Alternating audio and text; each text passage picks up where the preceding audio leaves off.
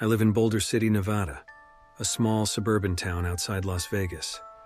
Nestled next to the Hoover Dam, our little community feels worlds away from the glitz and chaos of the Strip. My neighborhood off historical Boulder City Parkway is quiet and friendly. Ranch-style homes dot the desert landscape, largely untouched since the 1950s. My family's two-story house sits on half an acre on the outskirts of town. Joshua trees shade the yard, which is enclosed by a low adobe wall.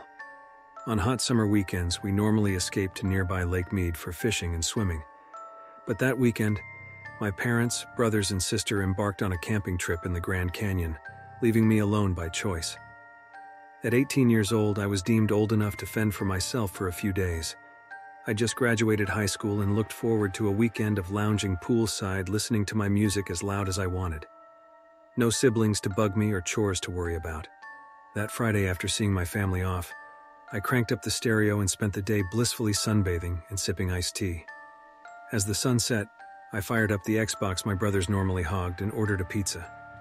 What more could an introverted guy ask for? Full from pizza and mellow from the sun, I decided to call it an early night. I took a long shower and got cozy in my room.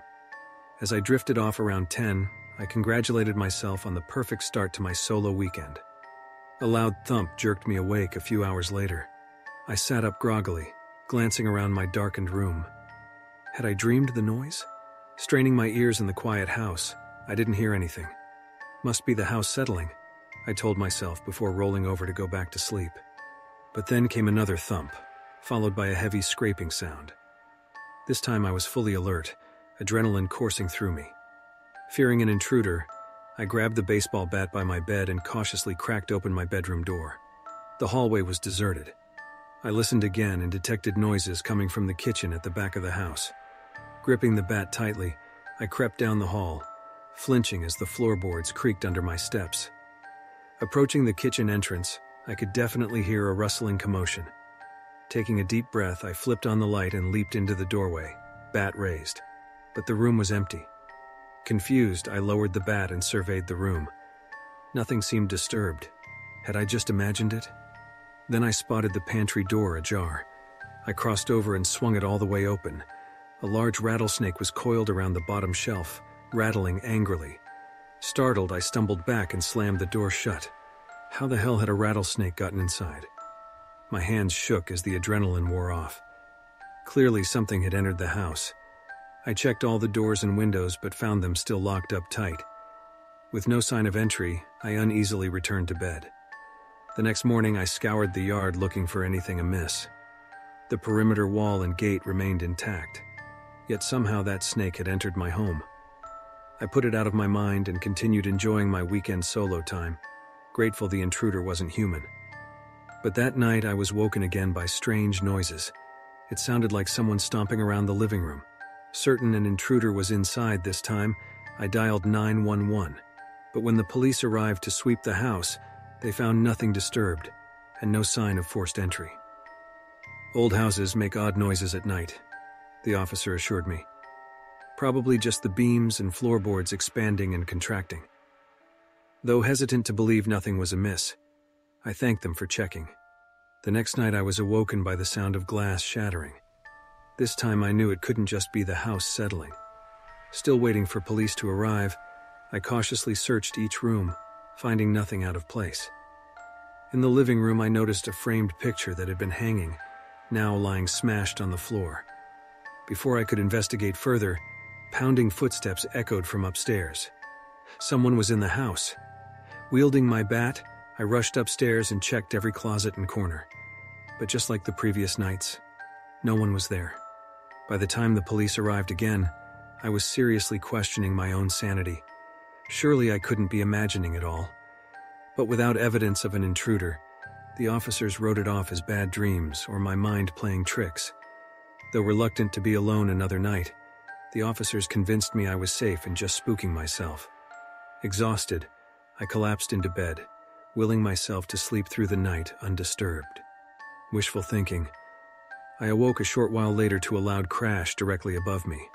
Before I could even sit up, icy cold water came cascading down on me as my ceiling caved in.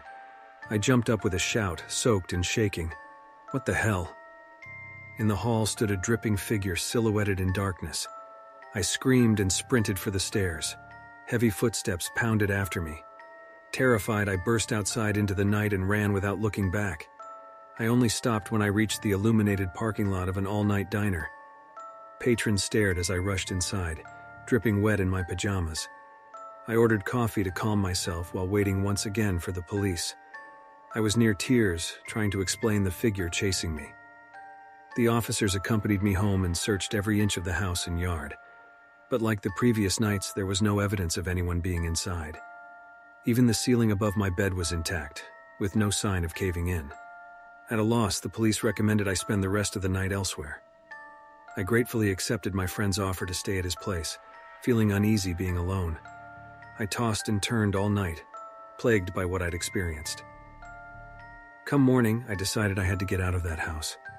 When my family returned from their trip, I begged them to take me seriously about the strange events in the house.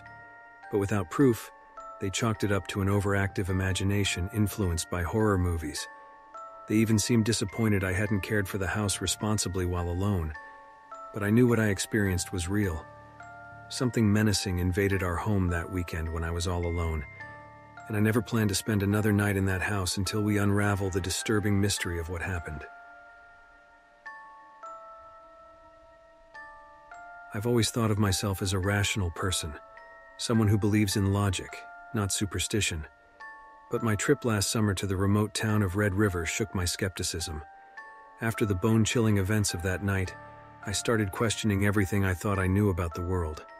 There are dark forces that lurk just out of sight, in forgotten places most people avoid. Forces I can't explain rationally, no matter how hard I try. This is the story of my unwitting encounter with the unknown in that isolated mountain community. An encounter that haunts me to this day. Red River is located in a remote part of the Rocky Mountains. It's one of those tiny towns that if you blink, you'll miss it. The population can't be more than a few hundred people. It's the kind of place where everyone knows each other, and strangers stand out. I was road tripping across the country by myself, trying to clear my head after a bad breakup. I don't usually do things like that, but I needed to get away and be somewhere no one knew me. As I was driving through the mountains, I realized I hadn't seen a gas station in over an hour. The fuel gauge was getting dangerously low.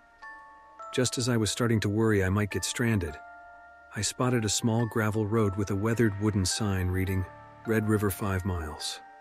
I breathed a sigh of relief and turned down the road, hoping to find gas soon. The road wound steadily uphill around sharp switchbacks. The sun was starting to set, casting an eerie glow over the towering pines. After 15 minutes with no sign of civilization, I was beginning to regret my decision. But then, the road straightened out, and I could see a small collection of buildings nestled in the mountains. At first glance, Red River looked almost abandoned. Many of the buildings had boarded up windows and peeling paint. I didn't see any people wandering the single main street. The only business that seemed open was a ramshackle gas station on the edge of town. I pulled up to the only pump and got out to fill my tank. The gas station had an old-fashioned bell that rang when I opened the door. Inside was dark and cluttered with shelves full of dusty canned goods and junk food. Behind the counter was a middle-aged man in ratty overalls and a plaid shirt. He eyed me suspiciously as I walked in. "Howdy, stranger," he said slowly. "Ain't seen your face around here before." "Just passing through," I replied. "Ran low on gas up in the mountains." The man nodded but continued staring with a guarded expression. I paid for my gas and grabbed an energy bar. As I was about to leave, I paused. "Say, is there a motel or someplace I could spend the night around here?" I asked. "Don't think I'll make it back down the mountain before dark." The man frowned and shook his head. "Ain't no motel here no more. Been closed for years. Nearest one is about an hour back down the highway."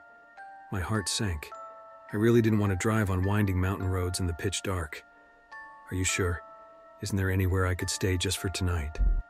The man hesitated, scratching his stubbled chin. "Well, I suppose you could stay at the old Carter place just on the edge of town.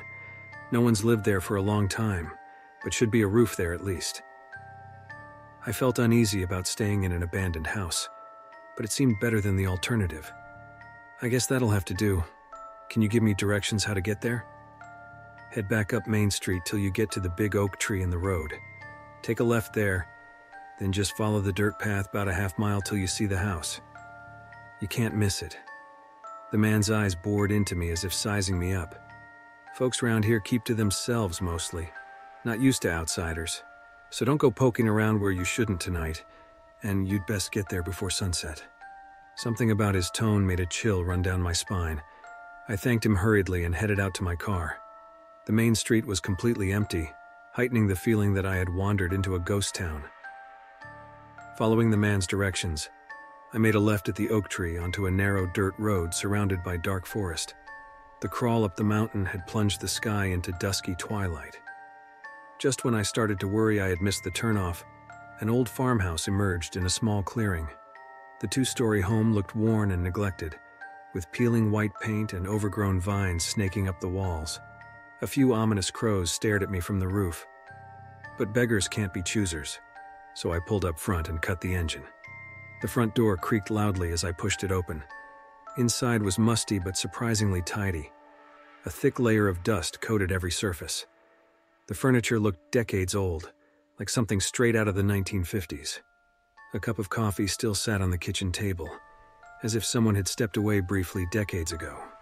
I explored the first floor, finding a cobweb-filled living room and small bathroom. Upstairs were 2 bedrooms with antique brass beds.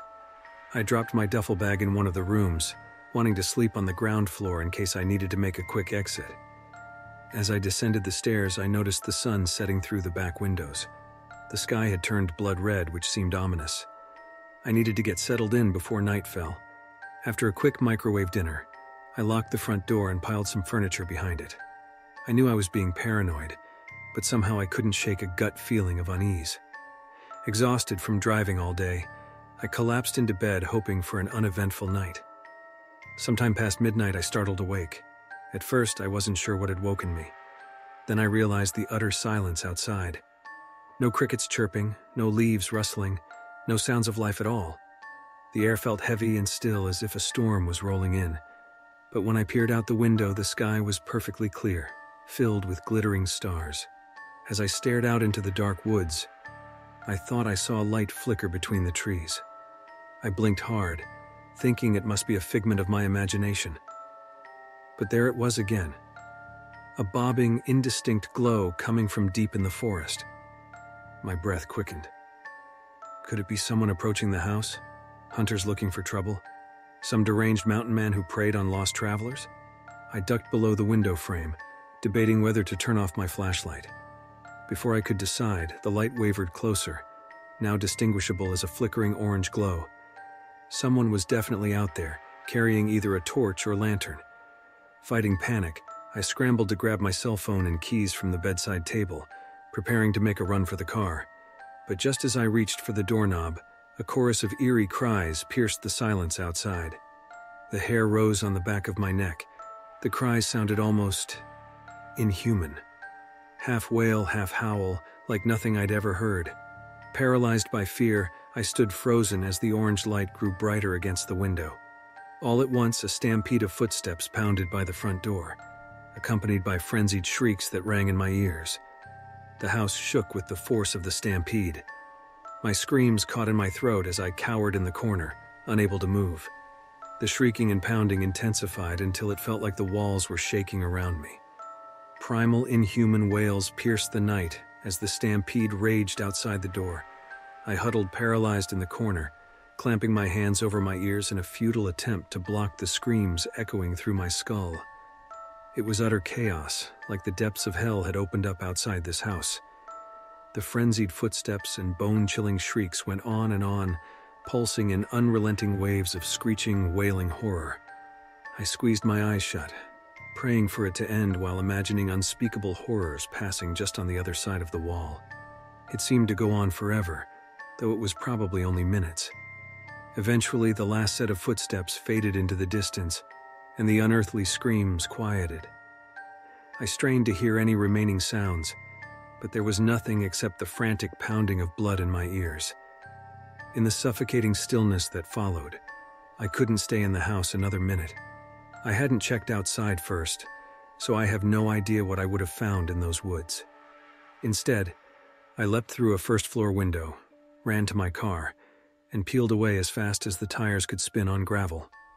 I drove straight through the night without stopping. Only when I reached the next major city did I finally start to breathe normally again. To this day, I still have no clue what I encountered that night in Red River. Some of you may come up with plausible explanations, but I know what I heard. And I know the gut-wrenching terror I felt was real. Since then, I've tried to convince myself it was just a vivid nightmare. But deep down, I can't escape the grim certainty that I narrowly avoided something sinister in that isolated mountain town. Whatever haunts that forgotten place after dark is something no one should ever encounter alone.